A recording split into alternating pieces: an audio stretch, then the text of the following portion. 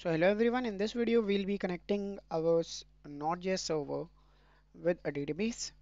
So for that, what I'll be doing is I'll be searching MongoDB Atlas.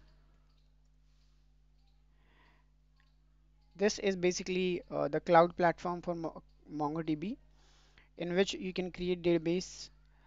We can also use the local uh, MongoDB setup as well, but that will take much time. So let's go with this one, and which will be faster for us to develop.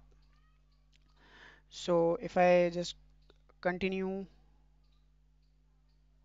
with my Google account.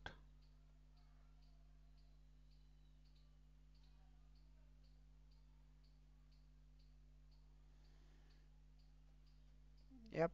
So here what you can do is you can create a new cluster as well, or let me just create a new project.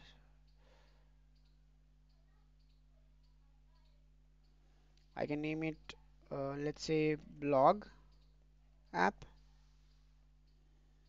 and we can just simply create next.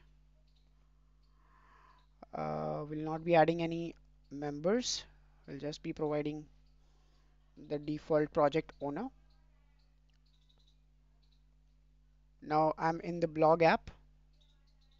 Now let's just create a deployment of basically the cluster.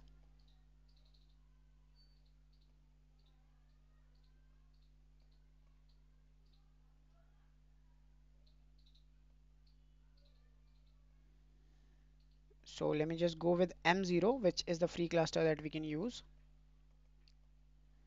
We can select the default options, and yeah, that's it. Let's create the deployment. It'll ask the captcha. We can select the cars and verify it.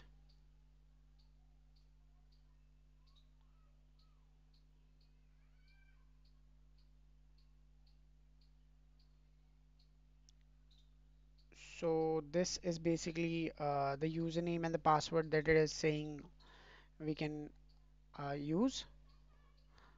Let me just copy it in a notepad file,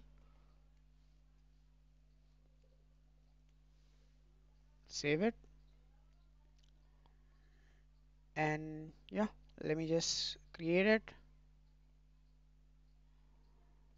Okay, let me just create a database user first, and then let me just create it.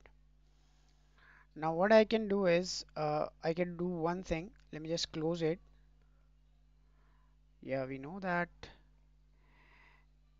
in here we have to whitelist the IP so that we can make connection request from our computer as well. So for that, what I'll be doing is I'll be going inside the network access, and here you can see this is my current IP address that I can edit, and instead of putting my IP address, I'll be just putting 0.0.0, which is basically uh, we are allowing every person to connect with this MongoDB Atlas database. So you can see, yeah, this is it. Now let me just go to the database connection. We just close it. We can click on connect and click on drivers. You can select the version, not just version 5.5 or later. And then if you want to see the full code, so you can click on that. Otherwise, you can just copy this one and we can close it. Okay, let's just go and create the .env file in which we'll be writing db URI, and here what I can do is I can specify the password. The password we have already copied, so we can copy it and we can paste it here. We can also specify the database name that we want to create, basically the collection, if you want to specify that. So let me just save it. After that you can specify that also, but let's just yeah, for now we can just create blogs. We can just simply create blogs. If I go here, and for connecting with MongoDB, we'll be using mongoose package. We can require it, and simply what we can do is we can connect mongoose dot connect, and then we can specify the DB URI, which is nothing but the process.env.db underscore URI. Because we are using process.env or the .env file, we'll also have to install another package called .env that we can install, npm install .env, which will allow us to fetch information from an env file. I can require it .env, and then I can set up the configuration.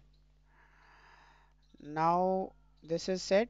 Now here what we can do is I can add a dot, then and a catch block. So catch will catch the errors if anything goes wrong, or if our database is not connected, so it will log out the errors. And if it is successfully connected, so we'll be starting our server on this port number. So this was the configuration we set up. Now if I do that, you can see this is successfully running. And if I also grab the result, what is the result we are getting after connecting with the database? So that will also fine. You can see this is our result. So it contains all the information related to our database after connection, after making the connection. So this is basically not needed, so we'll be commenting it out, or I'll be just simply removing it. And if I save it, so it will connect with the database. Otherwise, it will log the error that it is not connected successfully. Now, okay, if I see the clusters,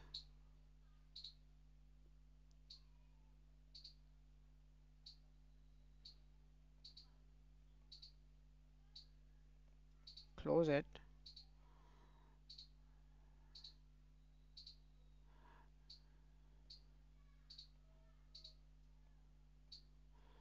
So you can see this is basically the test sample data that it created. Now what we will doing is in the next video we'll be creating our separate schema in here that we can use for the connection. So let's do that in the next video. Thank you for watching.